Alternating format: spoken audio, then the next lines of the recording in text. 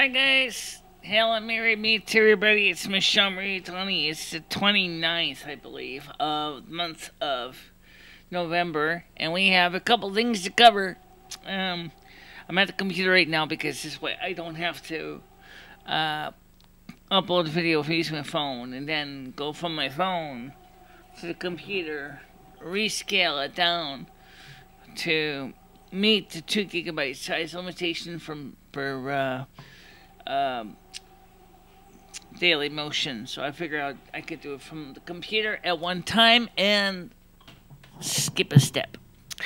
Today, of course, it's Friday. It's Black Friday. It's Shop Until You Drop Day.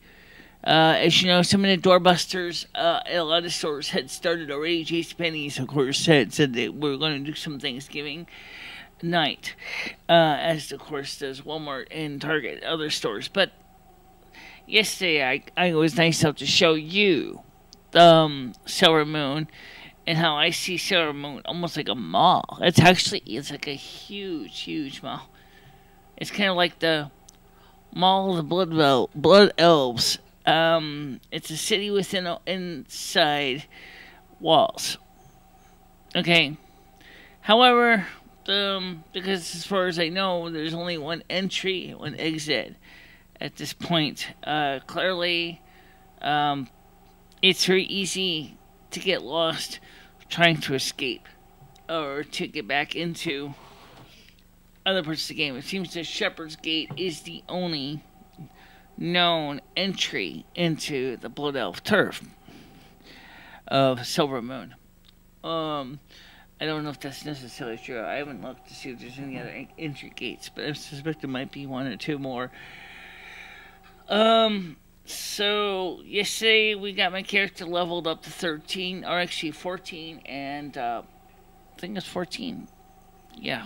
And I mastered a few techniques of how to. I realized that since my keyboard, to my knowledge, doesn't have rollover, there's some things that I have a hard time doing. But I did find out that obviously, before attacking the pirates, one of the best things to do is to actually activate the shield. Obviously, that should be button 1. Button 2 is I'm getting pounded the crap out of. Press revitalize. Keep pressing revitalize, attack, revitalize, attack. Now I got my nice new rusty crusty heritage mace, so I'm gonna basically pound the hell out of them. That's gonna be a new button plate with button number 7. And the way I got my keypad set up, I'm really gonna have to work on changing some of my key bindings because I think some of them were kind of made in bad timing and bad design. Some people do like the gaming. They actually are enjoying it. Especially the Twitch people and the Mixer people are starting to show interest. And unfortunately, I have to be honest, it's really difficult to actually look at the chat questions in real time when you're playing a game like this. Of course, the Blood Elf home turf is a lot less stressful than the Alliance or major horde cities like Undercity and all that, because there's more likeliness that you're going to be able to focus and reflect, and that's something I need in my real life too. I need that time to focus and reflect on my emotional stability. So yes, the game is great for that reason. It gives me a chance to recover. Now, by the way, we never talk much about this cat, but you will notice he's getting nice and plump again. He's put on a lot of weight. Yeah, you're getting healthy. You're not morbidly obese. His BMI is about, I would suspect, is probably in about his 30s. I don't know how you do a BMI on a cat, but I suspect that you would do it similar to the way you do any human being, except obviously some of the numbers are going to be very different. It's like a ratio. Now, the live stream is for tomorrow is the show. We all know that Saturday is when we do our live call-in show. I did get a message from YouTube Legal, and they told me that they can't help me because they don't deal with the situation, and they said they would not refer it to the right department. So it looks like the main channel restreaming is probably not going to happen. But at least we do know that we do get a chance to restream on the other channels. So, yeah, exactly. Now, so of course we have some significant snow coming on.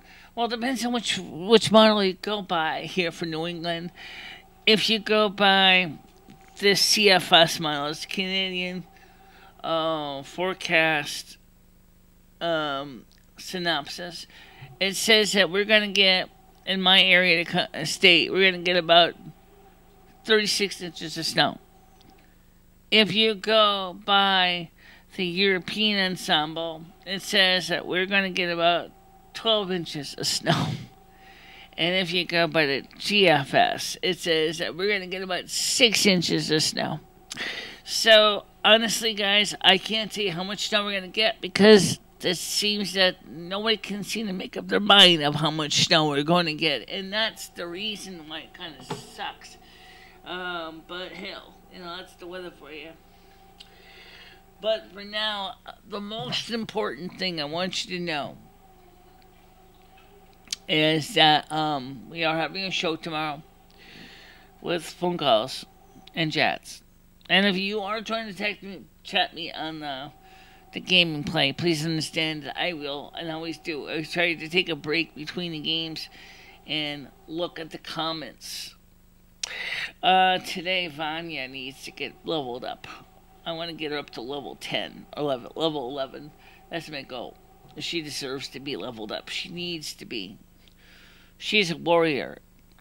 Unlike Michaela, who's a priestess, Michaela has a person who has ability to fire her weapons from a distance, and which protects her. But poor Vanya has to get straight into the thick of it, and so for that reason, Vanya is actually more physically at the risk of always getting constantly hurt. Whereas Michaela could theoretically jump back, hit from a distance, jump back, hit from a distance, jump back, hit from a distance if necessary, as the person tries to do a frontal attack. It's when you start doing 2, 3, 4, 5 people once, is even Vanya learned in the north, was it the north, the mine there, near the Abbey. It's really hard to go out there and attack, parry, attack, parry, attack, parry, and attack, parry, especially when you get 3 or 4 or 5 people on you. Then you're like, it gets really crazy. In real life, a lot of combatants ended up dead. And sorry, they can't go to the spirit, they can't go back and go resurrect themselves. In many famous battles, you can see where that has happened. In real life, where people have been fighting 2 or 3 assailants at once, and basically very few actually survived. Especially when they were using swords, you actually would likely get more sliced up pretty bad. Of course, Vanya has heavy mace. She has heavy mail. She's armed. She's equipped, but still, she's got to face those people in multiple attacks is hard. The tarantulas, those are going to take longer. She needs access. She has access to a power which requires the use of wands. Now, if she can get a fire wand, somebody offered a fire wand. But we priced out wands at the auction house. They were really pricey, even for a good, moderate one. So she's going to have to work her way up for one. A lot of the wands are out there on quests anyway, so she can get one on her quest. So for now, guys, that's it. I just wanted to just take this time to first of all say to you on Daily Motion, I'm sorry I did not share the video with you for Thanksgiving. I'm going to upload it. I do have it. I just didn't process it. And yeah, okay, so, but now it's after the fact, so it's kind of like stupid. Alright, but for the rest of you guys, see you in a little while with the games. Okay? Bye-bye.